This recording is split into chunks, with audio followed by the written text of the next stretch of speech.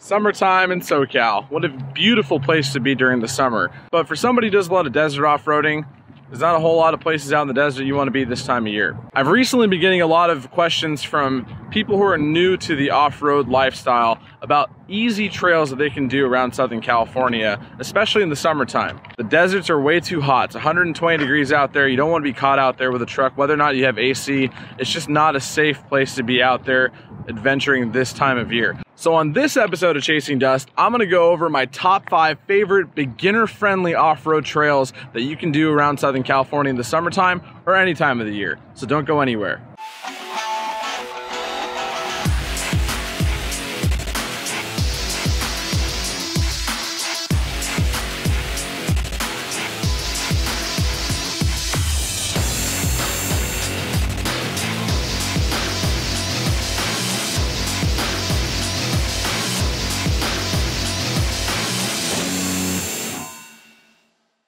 What is up, YouTube? It's your pal Desert Chief here, only on Driving Lines Chasing Dust, brought to you guys by Nitto Tire. I'm out here today in Orange County. I got the Ranger behind me. I'm gonna go hit a trail this afternoon, but I wanted to talk to you guys on my way out there about my top 5 favorite beginner-friendly off-road trails that you can do in Southern California. Now, as we all know, SoCal is kind of like the off-road mecca of the world. There's so many different things to do, so many different types of environments you can go off-roading in. We've got deserts, we've got mountains, we've got sand dunes, we've got all kinds of places to take your truck or SUV if you want to do a little bit of adventuring, and they come in a wide range of different difficulties. You can go everything from a beginner, a stock vehicle, someone who's never been off-roading before can handle a trail like that no problem, to some of the more intermediate stuff that you may need a mild lift, maybe some wheels and tires, and then all the way up to things that you need a full-blown rock buggy for, like you'd find out at the Hammers, which is just a couple hours outside of SoCal right here in the desert. With all the diversity that you find out here on the trails in Southern California,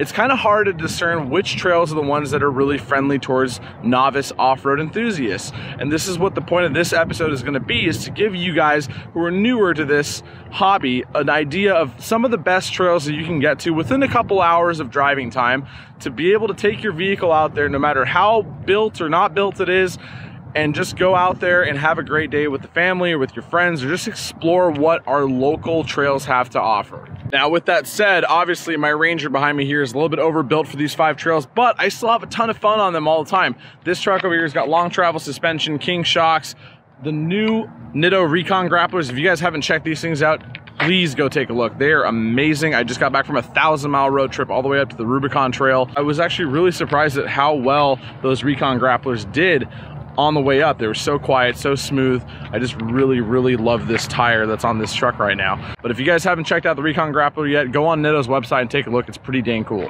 But it's July in SoCal, and it's already getting hot and humid here in the middle of the day, so I'm gonna hop in the truck right now and fire up the AC, and we're gonna talk about these 5 trails as I head to the first one that's on our list. All right, kick on the AC here. All right, so our first trail on the list is Main Divide, and that's in the local Santa Ana Mountains here in Orange County. It's actually one of the first trails I ever did when I first got my off-road vehicle back in 2010 or so, is when I bought my first Tacoma. And that trail was like the local trail to my house. It was about 15-20 minutes away, and I was super happy about finding it because it was a very easy, mild fire road that went up into the mountains, and you can actually take Main Divide all the way to the very top, the very top of the Santa Ana Mountains, which is Santiago Peak, and that's where they have all the radio towers and stuff. But this is one of my favorite trails to take beginners on because it's not hard at all. There's a couple of sections that have some rocks in it that are, you know, very easily drivable. You can drive right over them with even like a stock tire. It's not very hard on a vehicle, so I will absolutely recommend all-terrain tires because some of the rocks up there can get a little bit sharp for a highway terrain tire. But Main Divide is one of those awesome trails, and it's actually pretty long. I want to say it's somewhere close to about 20 miles. It runs along all the ridges of the Santa Ana Mountains and inside the Cleveland National Forest. So the area is managed by the National Forest Service, and because of that, they have fire roads up there, and those are the roads that are open to the public most of the time. Sometimes they can close the gates when there's inclement weather, and it does snow up there in the wintertime. Once in a while around here we get snow, believe it or not, even being as hot as it is here in July, they will close those roads down due to snowfall.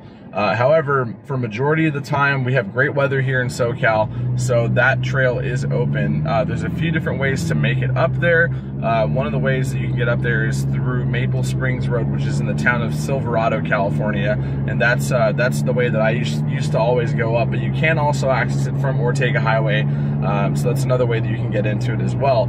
I'd recommend definitely bringing some food and water with you because it is pretty remote, even though it is in Orange County. The cool thing is you actually get cell phone reception for most of that trail, so if you do have any issues, you can use your phone for most of it to text somebody or whatever it is. As you drive along Main Divide, you'll have amazing views, sometimes panoramic, meaning the entire way around, 360-degree views of both the Inland Empire and Orange County, some of San Diego, and I've, on a clear day, been able to see downtown Los Angeles from Santiago Peak. So it's one of those beautiful trails that you get a lot of great scenery from. It's usually pretty lush up there in the ways of vegetation, so it's very different from the normal desert trails that I do. However, it is a great place to take your friends or your family up for a day and just get away from the hustle and bustle of the city life in Orange County. But that was definitely the first trail that I did here in Orange County that was very great for a beginner to get their feet wet with off-road.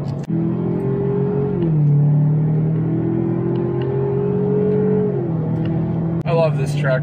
It's so fast for a 4-cylinder. All right, so trail number 2 takes us down to San Diego. For my San Diego peeps, you guys probably have heard of this one before. If not, you've been on it. It's very similar to our last trail that we just spoke about, which was Main Divide. It is Otay Mountain Truck Trail. So Otay Mountain Truck Trail is actually part of the Otay Open Preserve. It's similar in the way that it's a fire road that can easily be traversed by almost any stock truck or SUV, and it goes along ridges of a mountain range that flows basically from California into Mexico in that area over there. It's very easy to do. You can do it as a total beginner. You have cell phone reception for almost the entire way of the trail, and it is somewhat of a trail system, so there are a couple of different roads that you can take up there, similar to up here in the Santa Ana Mountains with Main Divide. However, the main trail itself just basically goes from one end of the preserve to the other. It's very, very easily navigable. You can use your cell phone's navigation to find the roads up there. They do show up on there. Or you can use an app like Onyx Off-Road, which is what I use for my off-road navigation. So Otay Mountain Truck Trail is a very popular trail down San Diego. It's only about 45 minutes or so from downtown San Diego. There's gas in the general store nearby. You can get ice, waters, you know, whatever you need to get from there before you head out for the day. One of the things I really like about Otay Mountain Truck Trail is that it does also let you get up to the top of the radio towers, and that gives you those amazing panoramic views that you also get the same as the last trail we just talked about. You can see on a clear day all the way down to Mission Bay, you know, SeaWorld, all of downtown San Diego. You can look down into Tijuana from there. So if you're in the San Diego area and you're a newer off-roader and you want to go check out a local trail, I definitely recommend you take a look at Otay Mountain Truck Trail. And so trail number 3 on our list is Holcomb Valley, which is located up in Big Bear. And Holcomb Valley is actually a trail system. There's a ton of trails up in the Big Bear area, but the main drag through there is 3N16, and that is the Forest Service road that goes right through Holcomb Valley. There are several entry points up there that you can get onto Holcomb Valley's 3N16 from. So 3N16, which is Holcomb Valley Road, is a graded dirt road. It is very easy to do. You can get up there even with sometimes an RV, but it does give you a lot of opportunities to explore what the trail systems in Big Bear have to offer. And most of the trails in Big Bear are pretty mild, and you really wouldn't get yourself into any trouble without knowing it, because the harder trails up there, like John Bull Trail and Gold Mountain and Holcomb Creek, those are some of the more difficult trails that do require big tires, you know, lockers, a winch sometimes in some cases, and most of them do have gatekeepers. But one of the reasons I really love the trails up in Big Bear is because it gives you a different sense of wheeling. It's nothing like, you know, down here in the flatlands, you're up at about 7,000–8,000 feet, so you get all the pine trees, you get the meadows, the grasslands, you get some creeks that go through there. Of course, this is all in addition to all the other great outdoor activities you can do in Big Bear. Around the lake itself, taking the truck or the SUV out with the family for a day of wheeling up there is always a great time, and I love taking newbie off-roaders up there for their first time because it gives you a sense of being away from the city and really just being up in the mountains, in the elements, and having a great time without all of the worry of like being, you know, miles and miles away from anything civilization-wise. You can get gas in town, you can get food, you can get all that stuff. You can come back and have lunch in Big Bear Lake and then go back out and do another trail for the day. So it's pretty close to the actual town of Big Bear, which is a great benefit of the trail systems up in Holcomb Valley. So trail number 4 on my list of the top 5 trails in SoCal for beginner off-roaders is Burns Canyon Road. Funny enough, Burns Canyon Road actually begins or ends, depending on the direction that you're headed, in the Big Bear area. You can take Burns Canyon Road where it starts in Big Bear, which is actually just in the town just east of it, which is Baldwin Lake, and that's where you pick up the trail, and it actually runs down the backside of the San Bernardino Mountains, and it drops you off in the desert near Joshua Tree, actually in a town called Pioneer Town. I really like that trail because it's one of the ways up and down the mountain from the desert to Big Bear that's unpaved. There's a couple other ways to get up and down if you want to take the dirt path versus the highways that lead you up to Big Bear, but Burns Canyon is super scenic. It goes from pine trees to Joshua trees, and it runs up and down the mountain. Really nice and easy trail. You can do it with almost any truck or SUV that's got all-terrain tires. You don't really need a lift.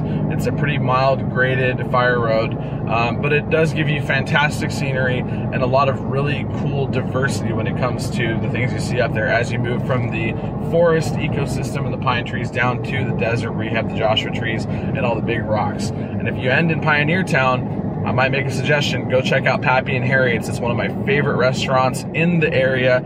It might even be one of my favorite restaurants in the world. One of the really cool hidden spots in the desert out there. So if you're gonna do this trail, I would suggest starting out in Baldwin Lake and then making your way down to the desert into Pioneer Town. And then maybe if you get there by dinner time, you can stop and have a great dinner. Maybe even see a great band over at Pappy and Harriet's. And that brings us to our 5th and final trail for this list of the best beginner off-road trails in SoCal. And this one is definitely one of my favorites. I'm talking about Cleghorn. So you guys may have heard of this trail. It's kind of one of the more famous SoCal trails for any level of off-roader. Cleghorn is actually also nestled in the San Bernardino Mountains, right between the San Gabriel Mountains and San Bernardino Mountains in the Cajon Pass area. So if you've ever traveled to Las Vegas or been up to the desert before, the Cajon Pass is the main artery that runs traffic up and down from the desert to the Inland Empire, and along it you have a couple of really great trails, and one of them is Cleghorn. Cleghorn is one of those trails that I find is very useful for testing out new equipment, testing out a new rig, the capabilities of a new truck that you just built or one that you just bought. And for that reason, you see a lot of people up there. It's one of the more popular trails in Southern California because of there's so much to do up there. Technically, the main trail, which is Cleghorn itself, is actually just a fire road. There's nothing really to it. It's very similar to the other 4 trails that I mentioned in this list. However, it does have one added benefit. Cleghorn has a ton of offshoots that range in medium to difficult to pretty much insane. You need a full built buggy, which you couldn't even take up there really due to legality reasons. But the great thing about Cleghorn is that you can try out the capabilities of your rig on some of these harder lines. I'm going to give you a little bit of a preface to this though. Some of those lines, you might be going down them thinking, oh, this isn't so bad, I can take this bypass. And then very quickly it turns into a very scary situation. If you're not prepared, or if your rig's not prepared for it, you could have a really bad time up there. So if you're gonna go up to Cleghorn, you can do the main trail. It's very easy. You'll have a lot of fun up there. Amazing views. You're running along a ridge the entire time. Really green, lush greenery up there most of the year, except for maybe some of the fall months. But if you're gonna go up there, make sure you bring a spotter if you wanna try some of the harder trails up there, because it can get a little bit dicey going down some of those bypasses. Cleghorn is also easily accessed via I-15, so if you're on Interstate 15, you actually just exit Cleghorn Road, and that's where you can get off make the turn there, and then you can turn right into dirt and head straight up the mountain. As you make your way from west to east along Cleghorn, you'll end up down in Silverwood Lake, which is a great place for recreation. There's a lot of boating out there, hiking, more off-road trails to do out there, but really Cleghorn itself is one of those gems of SoCal that we have here, where we can actually go out and test some of our vehicles and get some great footage. Maybe if you want to go up and just play for a little bit, play for a day. And it's within about an hour drive of most places in SoCal. So if you're wanting to give your rig or yourself a little bit of a challenge and try out some of those bypasses, I suggest you check out Cleghorn if you haven't already. It's one of the more popular trails up there. So that's pretty much it, you guys. If you're a beginner off-roader and you want to check out some of the great trails that SoCal has to offer, I mean, we are in the off-road mecca of the world right here. I said it earlier, and I stand by that, okay? I've been off-roading all over the country, sometimes in other countries too. I really think that Southern California has some of the best diversity when it comes to off-road trails, and diversity meaning different areas and environments to off-road in, as well as different difficulties, from everything from a complete beginner who's never been off-road in their entire life to somebody who grew up doing this and has a fully built buggy or a Jeep or something like that. There's all kinds of trails out here. So right now I'm on Santiago Canyon Road over here. I'm about to head into Silverado Canyon, which is the trailhead for the very first trail that we had on our list, which was Main Divide. It's one of my favorite local trails. It's where I grew up off-roading, and I haven't been up there in a long time, and I haven't been up there in the Ranger yet, so I wanted to go up there and take some photos of the new Recon grapplers that I got on my Ranger. It's definitely one of my favorite spots to get off the road and get some photos of this truck out there on these Recon grapplers doing what it does best. That's gonna do it for me today, you guys. I appreciate you guys watching Chasing Dust. Of course, I want to thank Nitto and Driving Line for letting me have this show on here. I love bringing it to you guys. Please subscribe, comment, share, like below, all of that, and hit that bell icon so you guys are notified every time Driving Line has a new video coming out. But it's already getting really hot down here, so I'm gonna head up on the trail on Main Divide, where I can go all the way to about 6,000 feet elevation. It should be a whole lot cooler up there. Thanks again, you guys. I'll catch you on the next one.